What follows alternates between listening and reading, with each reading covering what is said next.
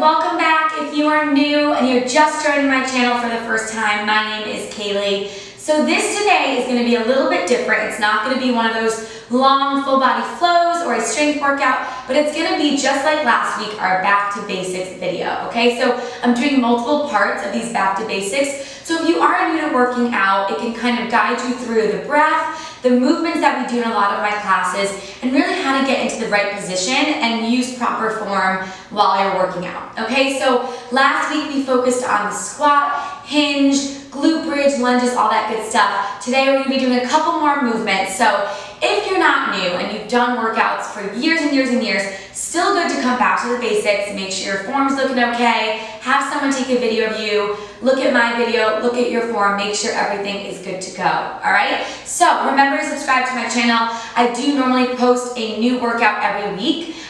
This week I will be posting some live workouts as well, so full body workouts for you, and there's plenty more up there already, so everything's categorized for you, so check those out. Subscribe, make sure you like this video, leave a comment, let me know how it goes, if it was helpful, and I'll continue to build up this back to basics series for you guys. All right, let's get started. All you need is a mat or something just to work on. No props, just your own body weight, and we're gonna get started.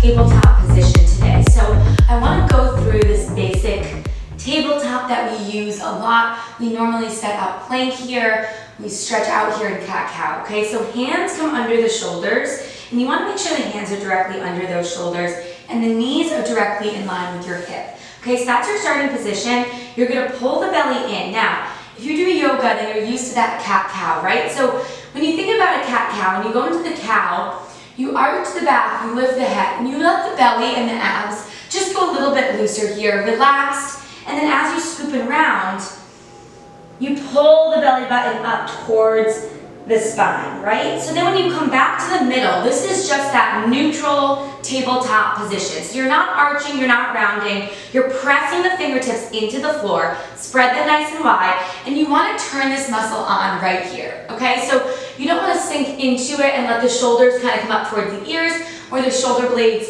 squeeze together, right? We're not protracting, retracting, just in neutral. So press the hands down, turn the lats on, really engage the muscles by knitting the rib cage together and pulling the belly in and up.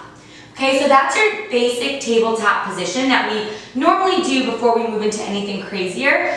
So right there, when you feel stable, then maybe what you do is send one leg straight out, right? And we set this up a lot for booty work. So again, once you get here, try not to arch the back. You want to reset, pull that belly in, find a balance, center the weight, keep the hip and the knee in line, and keep those hip bones square to the floor. And then maybe you add the opposite arm out and you find a balance there. Okay, so it's all about really finding that core connection in your tabletop position, right? So you want to continue with the breath here. And we talked about this in the last video. So when you're here and you're just finding movement in this tabletop, you're going to inhale, let the belly just relax, and then exhale, pull the belly in, knit the rib cage together, right? So when you go into a movement like this, your bird dog, you want to make sure the belly's pulling in. So movement happens on that exhale, right? So say you're here, you go inhale, exhale, pull the belly in and reach out nice and long. Squeezing the glute, relaxing the shoulder away from the ear. And again, finding stability through that leg that stays down, okay? So that's your tabletop position. We use that a lot. Shoulders down, belly pulling in, turning those lats on by really pressing the fingertips into the floor, and then keeping those knees and hips in line, okay? All right, so from there, we're gonna come into our plank position. Okay, so your hands stay under your shoulders.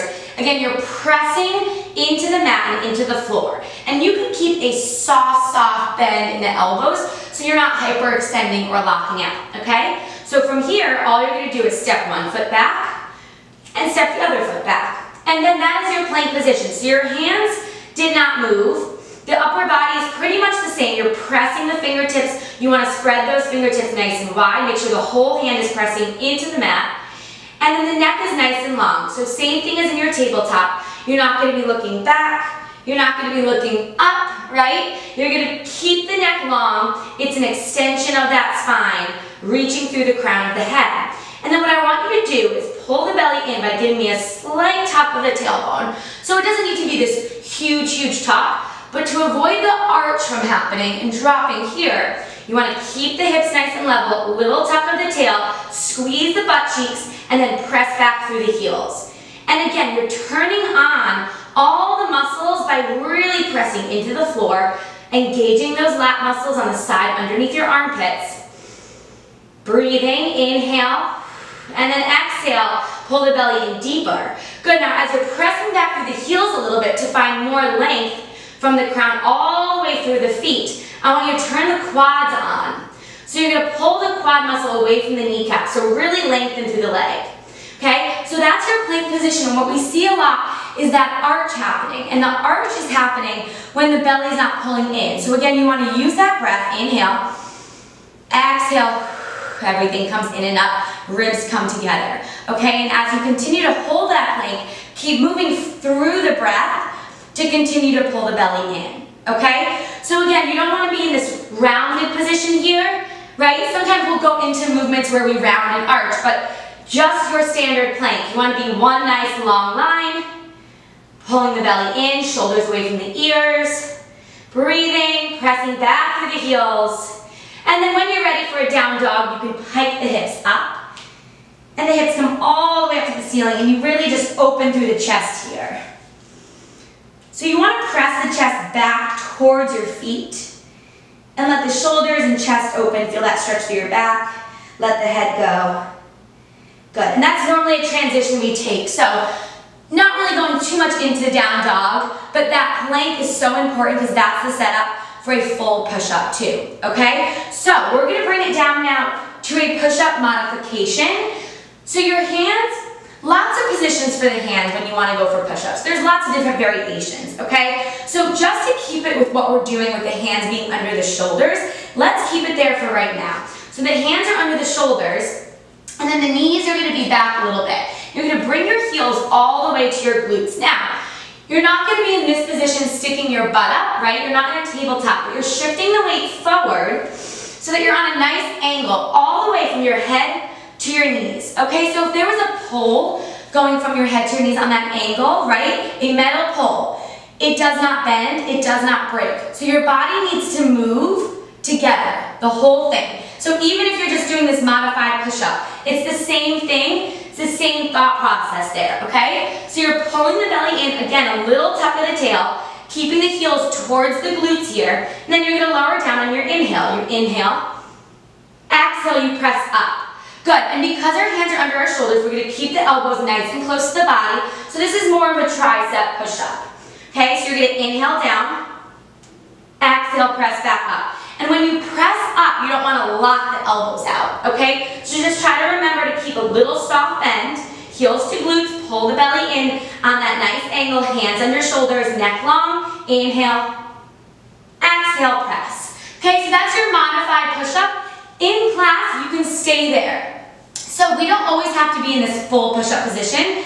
Lots of times it's better to be in that modified position so you can get the form and you can get that angle, having that little tuck of the tail but keeping that spine nice and lengthened. And then once you build up on that, when you feel comfortable, you press all the way up onto the toes. So again, then you're in that plank position. Same thing here, really squeezing the glutes, pressing back through the heels, inhale down, exhale, press back up. So now that pull, that metal pull is going from the top of your head all the way through the bottoms of your feet. So it does not bend, it does not break. Okay, so the hand position again, right here, the elbows are staying nice and close, so you're going for more of the tricep. If you want to bring it into more of a chest push-up, hands come out wider, you can angle the fingertips in a little bit, and then the elbows go out to the side. Okay, so one like that, you're here, hands a little bit wider, elbows are going to go out to the side, you inhale down, you exhale, press. Okay, so same positioning for everything else. If you're on your knees, if you're on your toes, only difference is the hand position and the elbows, instead of going straight back, go out to the side. Okay, so using that breath, guys, inhale down, exhale to press up. So So you want to exhale when it gets harder, okay? So that's the push-up, all right? So now we're going to go into a thrust. So I want you to start with your booty on your heels, and you can have the knees a little bit further apart, and you can have the toes touching behind you, okay? So in our thrust, we're going to keep the shoulders down and back. A lot of times we'll add arm work, right? But for now, just keep the arms down by your sides. You're going to lift the hips, the booty, off the heels. And as you come up, I want you to give me a little glute squeeze. Then you tap it back down, and as you're tapping down, similar to your glute bridge, the booty, the glutes release, and then you lift up and squeeze. Okay, so from the side. So here, I have my toes together, my feet together, my knees are out, my belly's pulling in, my shoulders are relaxed. You tap down, tap glutes to heels, lift up, little squeeze at the top, tap down, and squeeze, okay? So you don't want to put all of this weight in the quads, so you want to make sure you're engaging the glutes as you come up and squeeze. Now, the core here and the breath, as you go down, inhale down, big breath, everything releases, exhale, lift. And as you exhale again, you knit the ribs together, you pull them in, and you pull the belly in and up, okay? So here we go. So it's down, inhale, exhale, inhale, exhale. Good, and again, using the glutes here. Now sometimes in class, I'll take you from here, and then I'll have you shift back, right? So again, that pull, not bending, not rounding, not arching, just shifting the weight back. So you get a little bit more in the quads there and the abs, but I also want you to continue to squeeze those glutes, okay? And the shoulders are staying relaxed. So unless we're doing arm work, you're relaxing the upper body completely here. The abs are engaged, but the shoulders are relaxed. Okay, so that is just a little hip thrust, very similar to our glute bridge, which we did in the last video, so check that out if you didn't see that one. Okay? All right, now we're gonna move into our Superman. So we're doing a lot of stuff on the ground today, all right? So you're gonna come to your belly, and so important for the Superman or your back extension is really thinking about length. Okay, so it's not about how high can I lift my arms and legs off the ground and come into this V position. It's how much can I get myself to be lengthened and reaching out in opposite directions, so that opposition, right? So you're coming down on the belly. One hand can be on top of the other. Elbows can go out to the side. So this is often a starting position. And then there's lots of variations with the legs, but for today we're going to keep them nice and wide. So I want you to activate the lower body. Okay, so before you even lift, you want to engage the muscles so they're ready. So you're going to point the toes. You're going to turn the quad on the top of your leg. Pull the quad away from the kneecap. Squeeze your glutes. So now without even trying to lift, my legs are just lifting off the floor, right? So the more you lengthen, the more they're going to lift on their own, okay? So you can rest your forehead down. The forehead just stays on the hands. And now the legs are active. Pull the shoulders away from the ears. And what I want you to do is focus on the breath here, okay? So your belly is touching the mat right now. And it's just kind of pressing into the mat. Now as you inhale, that's going to expand and you're going to press more into the mat. And then as you exhale, you feel a little space, okay? So it doesn't have to be an actual space underneath your belly as you exhale, but you're gonna feel as you pull the belly in and up, you create some space between your belly and the mat, okay? So that's what you wanna focus on here. The head stays down for now, the legs are lengthening. You're gonna lift the upper body, so the head, neck, shoulders, the chest off the mat, and the lower body. You're just gonna lift the legs another inch or two, okay? And you're gonna use that breath. So you're actually gonna take a nice big inhale at the bottom. Exhale, pull the belly in. And then inhale to lift.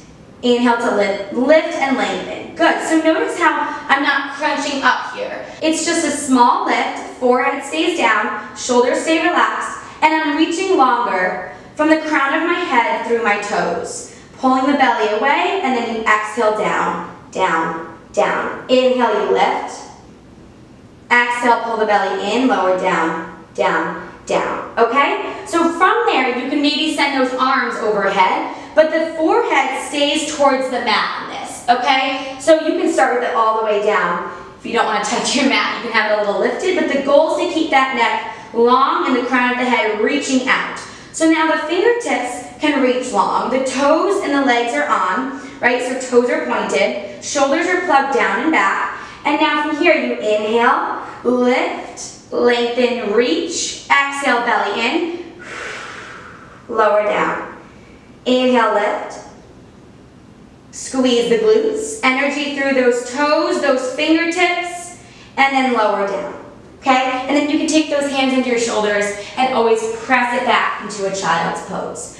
Okay, so that position, that Superman position, I know a lot of times we're taught that we want to really lift super high like Superman, right? Like we're flying. But the goal of that is to not really crunch into that lower back. That's going to start to cause pain. We want to build the muscles of the back, but we want to think about lengthening as we lift instead of crunching as we lift, okay? So try to focus on that, and the more that you reach the fingertips and the toes, reaching in opposition, the more that you're going to feel that slight lift as you lengthen, okay? So that is it for today. Just a couple more movements for you to practice your form. You really want to make sure you're feeling it in the right muscles, guys. So in that tabletop, you know, we're starting off there, pressing the hands again. Reminder, feeling it in the back, pulling the belly in. When you go more into that plank position, feeling it in the back, the shoulders, pulling the belly in, the legs, the glutes. In that thrust, feeling it in the glutes, the quads, the abs, right? In that Superman, the back, the shoulders, the arms, the legs, right? So these are total body movements. We're not just isolating one muscle, but you want to make sure you're feeling those movements in the right spots, okay? So again, if you're feeling lower back pain when you're doing a Superman, something might be a little funky. All right, so go through this video. You don't have to do it with me. You can just watch and then do it after. Or maybe you do it, you stop, you take some notes, and then you go try one of my other workouts, okay? So I'll put a couple of workouts in the description if you want to try a full body flow or a booty and abs workout, and you can apply all of these fundamentals into those workouts, okay? Remember to use the breath, breathe, relax, control, focus, okay? All right, let's just take a nice big inhale to finish today. All together, inhale, arms up. And then exhale all the way out. All right, guys, thank you again for joining us Back to Basics. This is part 2. We have a couple more parts to come, so continue to watch these and work on your form. Any questions, you guys can leave comments in the comment of this video. You can DM me on Instagram. It's Kaylee_Guiney, so send those messages, those questions. Again, like this video, subscribe to my channel. New workouts every single week. There will be live workouts posted. You can do them live or do them later, okay? Thank you guys. Have an awesome week. I will see you next time.